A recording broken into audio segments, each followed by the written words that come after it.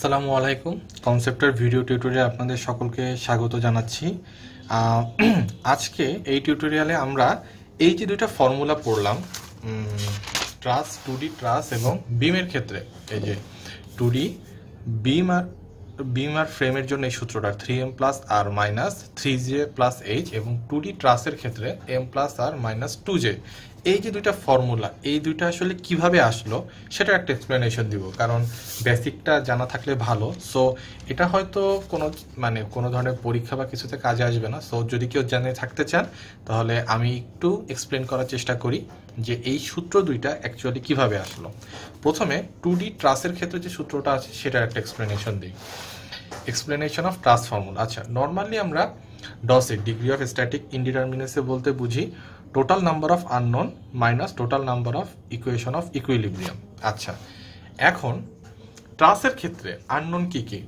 ট্রাসে দুইটা জিনিস কাজ করে, একটা হচ্ছে মেম্বার ফোর্স, একটা হচ্ছে সাপোর্ট রিয়াকশন। হ্যাঁ, ট্রাসে তো সাপোর্ট থাকে, এই যে সিম্পল একটা ট্রাস হইলে ট্রাসের তো সাপোর্ট আছে, হিঞ্জ হোক রোলার হোক, সাপোর্ট রিয়াকশন এগুলো তো আমাদের লাগবে, এটা আমরা বের করি। আর মেম্বার ফোর্স, ট্রাসে যেটা করা হয় সেটা হচ্ছে যে আপনারা ট্রাসের যে কোনো প্রবলেমে যেটা দেখবেন যে কখনো লোডগুলা এই ইন্টারমিডিয়েট পজিশনে থাকে না, মানে এই মেম্বারের উপর যাকে লোড দিব এরকম থাকে না, লোডগুলা ক্যারি করে জয়েন্ট, মানে প্রত্যেকটা জয়েন্টে। আমরা যখন আমাদের ট্রাস রিলেটেড যে প্লেলিস্ট আছে ওখানে যদি আপনি দেখেন সবসময় লোড অ্যাপ্লাইড থাকে জয়েন্টে।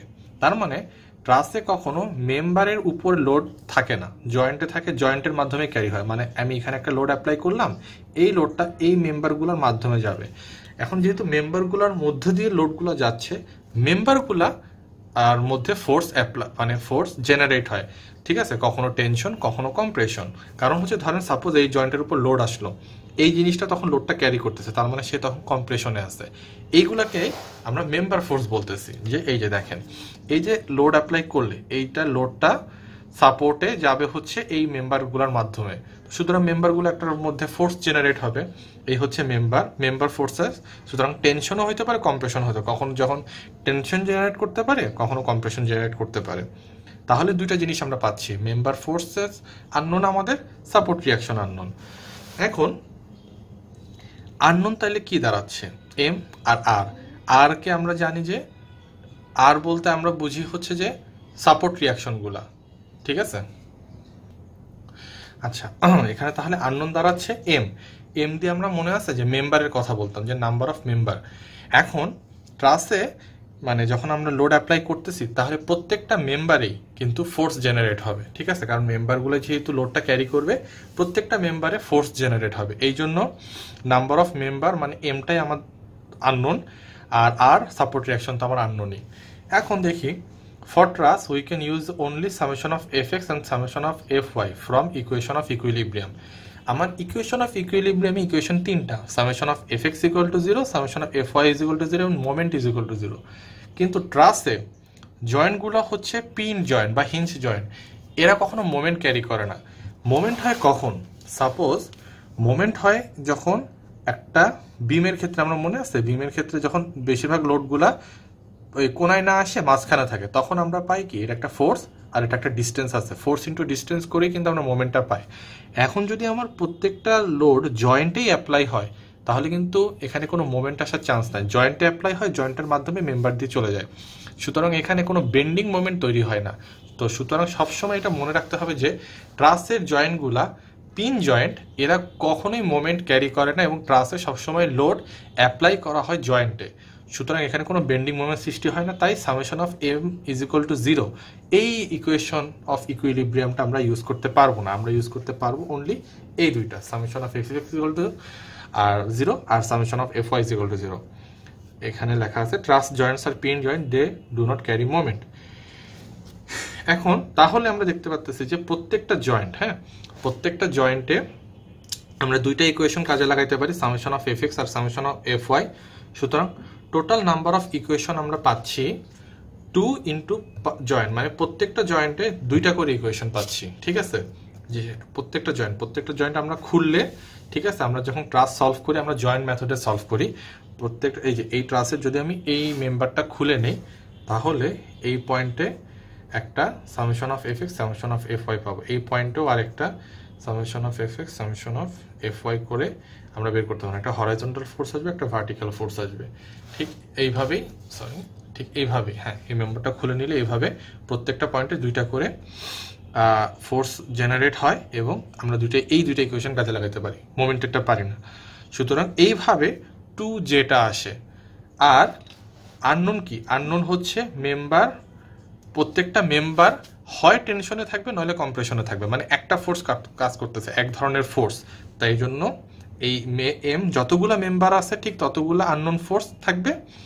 আর রিয়াকশন তো আমরা বের করতে জানি যে সাপোর্ট অনুযায়ী রিয়াকশন আসবে। সুতরাং প্রত্যেক যতগুলা মেম্বার ততগুলো আননোন, এই জন্য এম আর প্লাস আরটা তো আমরা নর্মালি বের করতে জানি সাপোর্ট অনুযায়ী। হিঞ্জ হইলে 2টা, ফিক্সড হইলে 3 ধরনের, আর রোলার হইলে একটা। তো সুতরাং এইভাবে এম আর আরটা আমাদের আননোন, মাইনাস ইকুইলিব্রিয়াম ইকুয়েশন জন্য 2Jটা আমরা ইউজ করতে পারি। ঠিক আছে? সো এই হিসাবে দেখেন টোটাল নাম্বার অফ আননোনস, তাইলে আমার টোটাল নাম্বার অফ আননোনস হবে m plus R total now equation of equilibrium available সেটা হবে 2 ইন্টু জে। এভাবেই ট্রাসের m প্লাস আর মাইনাস 2J ফর্মুলাটা আসছে। এবার আমরা ফ্রেমের ফর্মুলাটা করি। এখন এটা একটা সিম্পল একটা ফ্রেম আঁকলাম। এখানেও ডসি হচ্ছে total unknown minus total number of equilibrium equation. ঠিক আছে? টিইউ দিয়ে টোটাল আননোন বুঝেছি, আর টিই দিয়ে total number of equilibrium equation. এখন ট্রাসের ক্ষেত্রে যদি আমরা একটা মেম্বারকে কাট করি, ঠিক আছে, সরি ফ্রেমের ক্ষেত্রে যদি একটা মেম্বারকে কাট করি, সবসময় মনে রাখতে হবে যে ফ্রেমের ক্ষেত্রে মেম্বারকে কাটলে 3 ধরনের মেম্বার ফোর্সের উৎপত্তি হয়। একটা হচ্ছে এক্সিয়াল ফোর্স, ঠিক আছে, যেটা মেম্বার থেকে ঠিক বাইরের দিকে চলে যাচ্ছে, এটা এখানে এদিকে হবে আর কি, আমি জাস্ট লেখার জন্য হয়তো পাশে লিখছি এক্সিয়াল ফোর্স। ঠিক আছে, একটা এক্সিয়াল ফোর্স থাকবে, একটা শেয়ার ফোর্স থাকবে এসএফ, যেটা শেয়ার ডিরেকশনে কাজ করবে, এবং একটা মোমেন্ট আসবে। ঠিক আছে, কারণ হচ্ছে ফ্রেমে আপনারা দেখবেন যে লোড কিন্তু ইন্টারমিডিয়েট পজিশনগুলোতে এভাবে অ্যাপ্লাই হয়, সুতরাং এখানে বেন্ডিং মোমেন্ট প্রডিউস হয়। এই জন্য এখানে আমরা একটা মেম্বারকে কাটলে শেয়ার ফোর্স, এক্সিয়াল ফোর্স এবং মোমেন্ট তিনটাই পাই।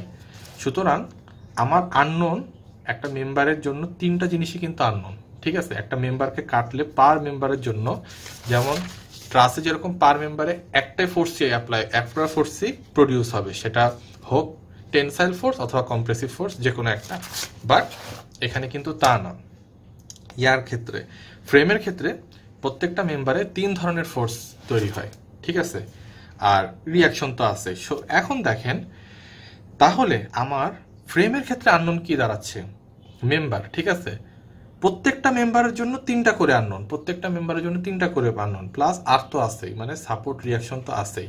হিঞ্জ হইলে 2টা আননোন, ফিক্সড হলে 3টা আননোন, রোলার হইলে একটা আননোন, এটা তো আছেই। আর ফ্রেম যেহেতু মোমেন্ট ক্যারি করে, তাহলে আমার এখানে ইকুইলিব্রিয়ামের ইকুয়েশনে 3টাই অ্যাভেলেবল। ঠিক আছে, summation of F x 0, summation of F Y 0, summation of M is equal to 0। ঠিক আছে, তো এই করে আমাদের আসতেছে যে ইকুইলিব্রিয়াম ইকুয়েশন এখানে 3টাই অ্যাভেলেবল। আর সো এইভাবে করেই আমার আসতেছে যে, তার মানে দেখেন টোটাল আননোন আসতেছে আমার 3m, প্রত্যেকটা মেম্বারে 3টা করে ফোর্স আননোন, সুতরাং 3 ইন্টু m প্লাস আর। ঠিক আছে, সাপোর্ট রিয়াকশনগুলো এটা আমার আননোন। এটা থেকে আমি বাদ দিতে পারি আমার অ্যাভেলেবল ইকুয়েশন, ইকুইলিব্রিয়াম ইকুয়েশন কয়টা? ইকুয়েশনটা হচ্ছে 3J। কেন? এই যে ইকুইলিব্রিয়াম ইকুয়েশনের কথা বললাম,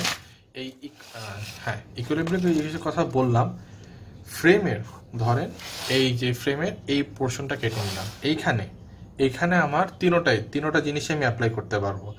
ট্রাসে যেরকম শুধু সামেশন অফ এফ এক্স এবং summation of F Y apply করতে পারতাম, বাট যেহেতু ফ্রেম মোমেন্ট ক্যারি করে, এখানে M Y is equal to 0 হবে, এটাও অ্যাপ্লাই করতে পারবো। মানে প্রত্যেকটা জয়েন্টে 3টা ইকুয়েশন অ্যাভেলেবল, এই জন্য হয়েছে 3J। যতগুলা জয়েন্ট, প্রত্যেকটা জয়েন্টে 3টা ইকুয়েশন অ্যাভেলেবল, 3J এবং প্লাস এইচ, কারণ ফ্রেমে ইন্টারনাল হিঞ্জ থাকা সম্ভব। ইন্টারনাল হিঞ্জ থাকলে, এই যে ইন্টারনাল হিঞ্জ বা ইন্টারনাল রোলার থাকলে কি হয়? ইন্টারনাল হিঞ্জ বা ইন্টারনাল রোলার থাকলে আমরা সেটাকে কেটে নিতে পারি।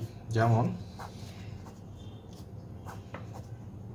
এই ক্ষেত্রে আমরা ইন্টারনাল হিঞ্জ থাকলে কি হয়, এইভাবে আমরা ফ্রি বডি আঁকতে পারি, রাইট? এখন ফ্রি বডি আঁকলে কি হয়, ইন্টারনাল হিঞ্জে দুই ধরনের রিয়াকশন কাজ করে। সো এখন ইন্টারনাল হিঞ্জ হইলে আমরা জানি এইচ এর ভ্যালু হয় 1, ইন্টারনাল হিঞ্জ হইলে এইচ এর ভ্যালু হয় 1, ঠিক আছে, এইচ ইকুয়াল টু 1 হয়। এটা কিভাবে হয়, কারণ হচ্ছে টোটাল তিনটা ইকুয়েশনের মধ্যে সে দুইটার রেজিস্ট করেই ফেলতেছে। হ্যাঁ, ইন্টারনাল হিঞ্জে দুই ধরনের রিয়াকশন কাজ করে। আমাদের ইকুইলিব্রিয়াম ইকুয়েশন হচ্ছে তিনটা থেকে এই দুইটা বাদ গেলে এই যে এই একটা আমরা ওভাবে পাইছি, টোটাল তিনটা ইকুইলিব্রিয়াম ইকুয়েশন অ্যাভেলেবল, এর মধ্যে তার রিয়াকশন কাজ করতেছে দুই দিকে, সুতরাং বাকি আরও অ্যাভেলেবল আছে একটা, সেই হিসাবে এইচ ইকুয়াল টু 1। আবার যদি আপনাদের মনে থাকে ইন্টারনাল রোলার হইলে আমাদের এইচ ইকুয়াল টু আসে 2, কারণ সে জাস্ট একদিকে রিয়াকশন দেয়। তিনটা ইকুয়েশন অ্যাভেলেবল, এর মধ্যে সে একদিকে রিয়াকশন দেয়, এই জন্য 3 - 1 করে আমরা 2 পাই। এটার জাস্ট নর্মালি একটা ব্যাখ্যা বললাম, খুব বেশি ডিপে গেলাম না, কারণ এটা জেনে আসলে ওরকম কোনো লাভ হয় না। তো just H equal to 2 R H equal to 1 কীভাবে আসছে সেটা বোঝানোর জন্য এইভাবে জাস্ট নর্মালি ব্যাখ্যাটা দেয়া। সো এই গেল হচ্ছে এই যে ফর্মুলাগুলো আসছে সেটার একটা জাস্ট ব্যাখ্যা। আচ্ছা, এইচ ইকুয়াল টু 1 বা এইচ ইকুয়াল টু 2 এর জন্য আমরা আরেকটা ব্যাখ্যা দেই। এটা যদি আমি সিম্পলিফাই করে রেখি, মানে ব্র্যাকেটটা তুলে দেই, তাহলে কি দাঁড়ায়, -3j - h, ঠিক আছে, -h দাঁড়ায়। এইচ এর ভ্যালু 1 হয় ইন্টারনাল হিঞ্জের জন্য, এইচ এর ভ্যালু 2 হয় ইন্টারনাল রোলারের জন্য। ব্যাপারটা হচ্ছে যে এই ইন্টারনাল হিঞ্জে দুইটা রিয়াকশন কাজ করে, হরাইজন্টাল আর ভার্টিক্যাল, বা এক্স দিকে, এক্স ডিরেকশনের দিকে আর ওয়াই ডিরেকশনের দিকে, ঠিক আছে। এখন ইকুয়েশন অফ ইকুইলিব্রিয়াম আছে তিনটার মধ্যে আমি সামেশন অফ এফ এক্স এ এই একটা কাজে লাগাইতে পারবো, সামেশন অফ এফ ও একটা কাজে লাগাইতে পারবো, কিন্তু মোমেন্টেরটা রয়ে গেছে না, ওইটা একটা এক্সট্রা।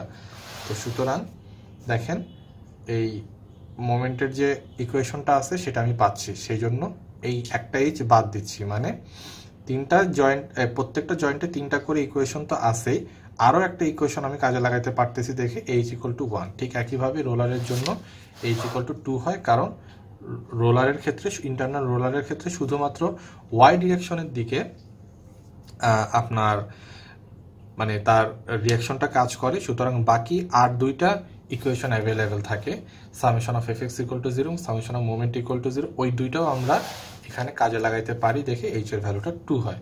তো আশা করি এই গেল মোটামুটি একটা ব্যাখ্যা, জাস্ট একটু ধারণা থাকা যে এই সূত্রগুলো কিভাবে আসে। সো যদি কোনো ভুল থেকে থাকে বা যদি আপনাদের কোনো সাজেশন থাকে অবশ্যই আমাদেরকে জানাবেন। তো আপাতত আজকের মতো এখানেই। আসসালামু আলাইকুম।